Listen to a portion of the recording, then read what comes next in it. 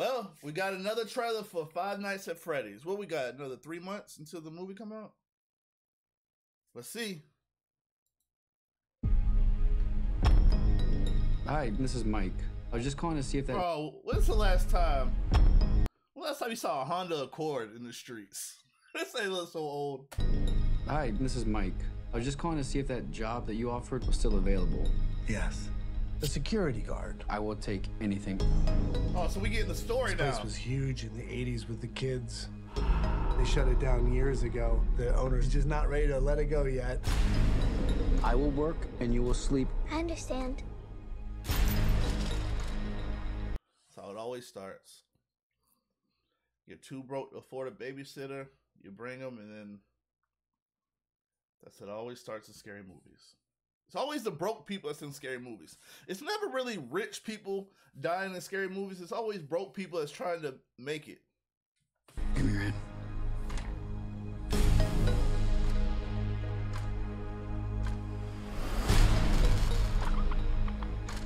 All you have to do is keep your eyes on the monitor. Welcome to Freddy Fazbear's, where fantasy and fun come to life. Okay. They staying true to the story. I love that. Who is that creepy girl? You must be new security guard. Can I help you, officer? Have you met them yet? Met who? Them. Who is them?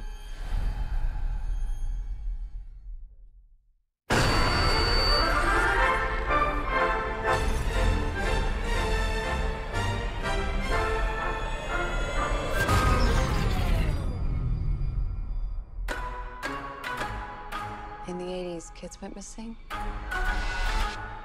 The police searched Freddy's top to bottom. Hello? Oh, that's our old girl from You. What's her name? Jill or something? Not Jill. Can't think of her name, but from the show You. Okay.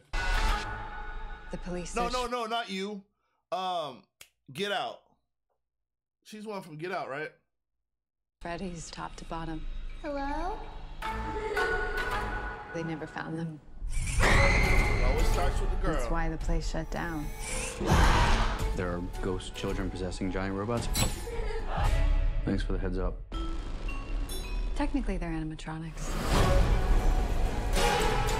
What do they want? They want to make her like them. Papi! Tell me how to stop them. It's too late. Robbie, go!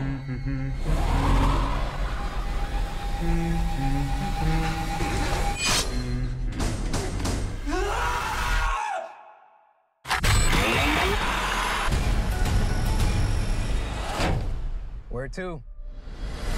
Oh, look who it is. It's Corey. Where to? That's dope. Why do I always get the weirdos? So is she possessed? Why do I always get the weirdos? Is she possessed by them or something? Like, why is she so...